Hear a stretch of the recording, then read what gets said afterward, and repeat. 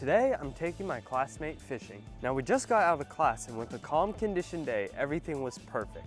Except the fact that Adonai has never caught a fish before. I tied up a beetle spin, and after teaching him how to cast, I rigged up a weightless fluke I got from Shop Carl's, put some bait fuel on, and made sure to rub it in. After a while, we changed Adonai's bait to an inline spinner, which he got snagged in like 2 seconds, but he ended up catching some grass, which was an upgrade. Finally, we found a super weedy area where we managed to land a solid 30-pounder. With the skunk off the boat, I tied on the same fluke for Adonai, and he spent the next hour perfecting his casts, but eventually it was time to head back in. Although he didn't catch anything, I'm just glad that I got to share my passion, and that's why